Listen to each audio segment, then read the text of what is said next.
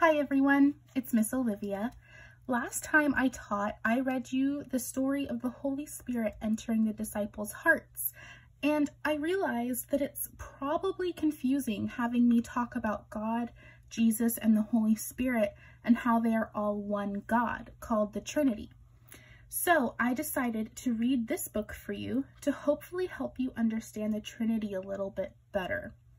I'm sorry that you can't see my face, but the pictures in this book are really important, so I decided to prop you up so that you can see all the pictures.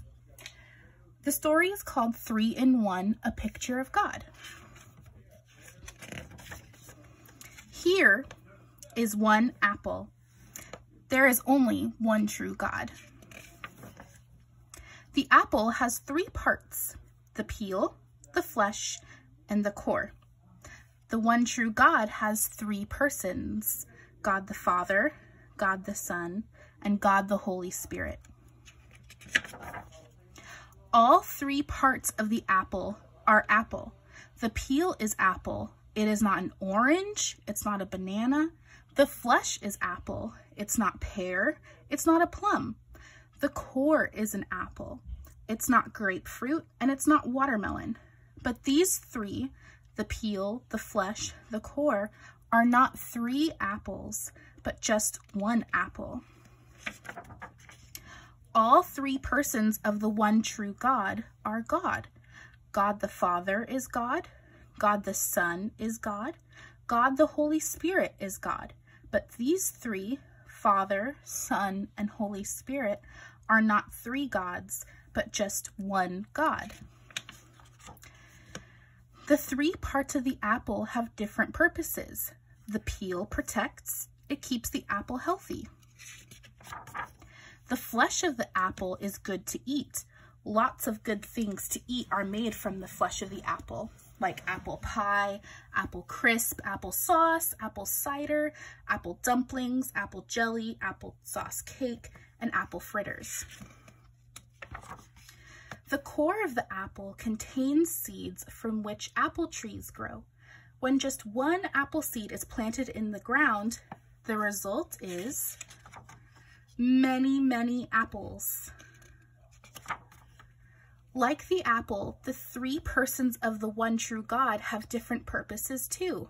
God the Father is our protector. He made us, you, me, all people, all things, even apples. He loves us and protects us, makes even bad things turn out for our good. He keeps things growing so we have food: cows, carrots, even apples. Sometimes we do things that God doesn't like. God said there must be a punishment for these things. That would make us very sad. It would hurt a lot for a very long, long time. But God loves us so much that he sent God the Son to make our punishment for us. His name is Jesus. He was a real man. He suffered. It hurt a lot. He died.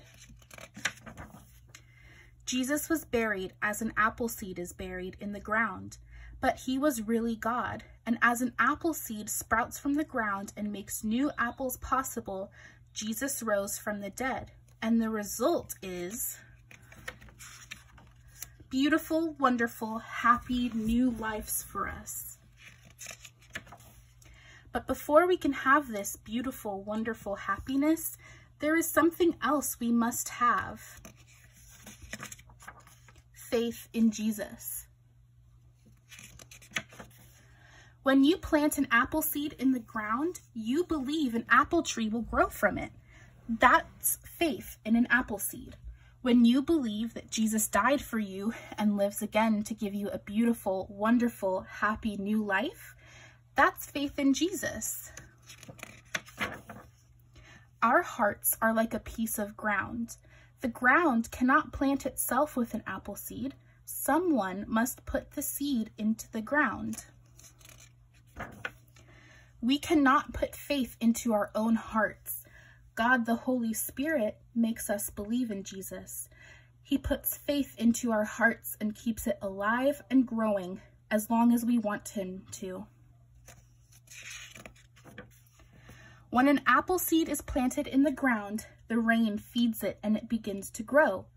When the Holy Spirit puts faith into the heart, he feeds it with God's word, and faith begins to grow.